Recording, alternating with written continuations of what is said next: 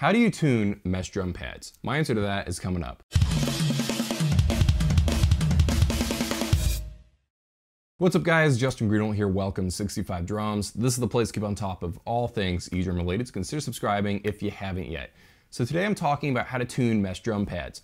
Believe it or not, this is a very common question I've been getting recently, not sure why, but I thought I'd make a video about it. How do you tune mesh drum pads?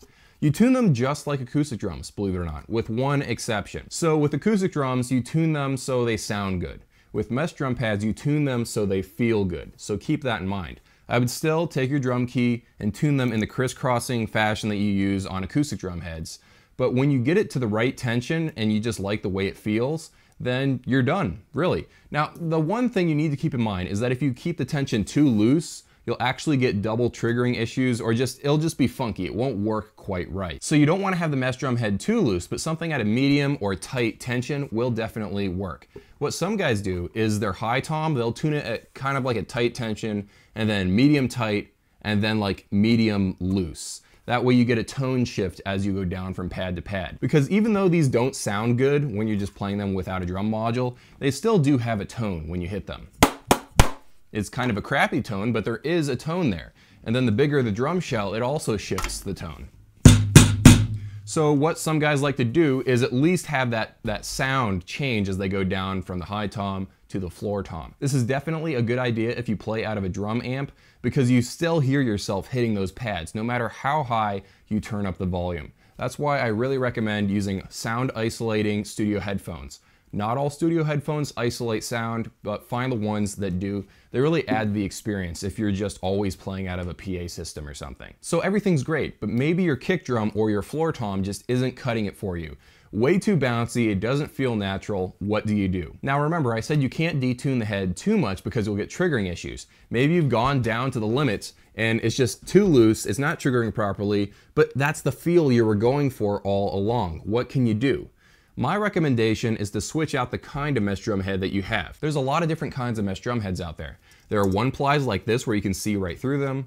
There are the 2-plies, which are a little bit thicker. They have an improved feel over the 1-plies, and these are actually my favorites. And then you've got 3-plies that are really, really thick. The thicker the mesh drum head, the less bounce it will have. So if you want to have that really loose feel, then I recommend getting a really thick 1-ply mesh drum head, like this Go Edrum mesh drum head, or the Drum Tech Real Feel drum heads, or something like a 3-ply mesh drum head, because sometimes the different kind of drum head will get you the feel that you're going for. This 1-ply mesh drum head will be bouncy, no matter how you tune it. I do have to warn you though, the thicker the mesh drum head, the louder it will be. For example, this really thin 1-ply. Listen to how quiet this is. That is incredibly quiet unless I'm hitting the rim, because that changes the volume of everything. But the thicker the mesh drum head, the louder it will be. So you're always going to be making a sacrifice between the feel of the mesh drum head and how loud it is. But in general, one of the big strengths of mesh drum heads is the fact that you can tune them to whatever tension you want. No matter what kind of mesh drum head it is, you can get a really nice playable feel just by spending some time trying to get the right tension so you get the right playing style you're going for. And because these are drum heads, these have the same weaknesses that acoustic drum heads have. For example, if this was a snare pad, this lug right here, this one right here, would be loose all the time because that's where I hit the rim shot with my left hand.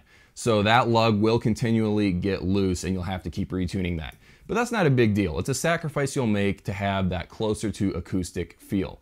I remember one time when I used to play acoustic drums, I was playing at this church. We got there pretty late. We were supposed to be there half an hour earlier than we were, so I didn't have much time to set up my acoustic drums. Unfortunately, it was also winter, so I'm trying to set up this acoustic drum set as fast as I can, and I hit the drums a couple of times to make sure they sound decent, and they sound like trash. So I grab my drum key, I'm running around the drum set, frantically trying to tune this thing so it sounds decent, and that wouldn't have happened if I was using my Roland TD30K, because temperature changes, humidity changes, none of that affects the tone. The tone is locked in. All the virtual mic placement, drum head options, drum shell options, all that good stuff, it's already locked in. A slight shift in drum head tension doesn't really matter on electronic drums. It just affects the feel a little bit, but nothing really to write home about. But I think that's a really big strength of electronic drums. You can tune them to the feel you want, not necessarily the tone you want.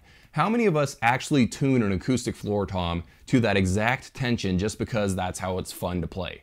No, it's not the best way to tune a floor tom because you actually can't play it very fast because it's so loose. You tune it that way just so you get the right tone out of it. With electronic drums, we have the luxury of tuning all the drums to whatever tension we want. And there's no special thing you have to do. There's no secret, 5 turns on this lug, 2 turns on this lug, 7 turns on... No, you just treat it like an acoustic drum head, except that you don't have to be as careful with them. With most mesh drum heads, you can tune them however you want, as long as it's at least a medium tension or higher.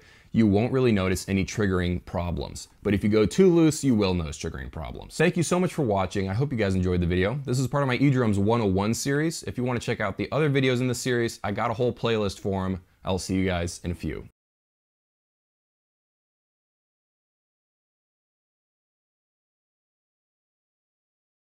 Another thing I should mention is that the different kinds of mesh drum heads will have different loudnesses. Loudnesses isn't a word.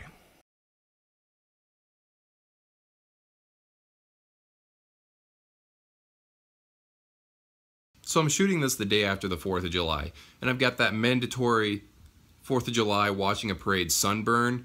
I don't know why, but it's like, I'm invincible, I don't need sunscreen. But I always need sunscreen, but I just never wear it. I'm not sure why. Hope you guys have an awesome day.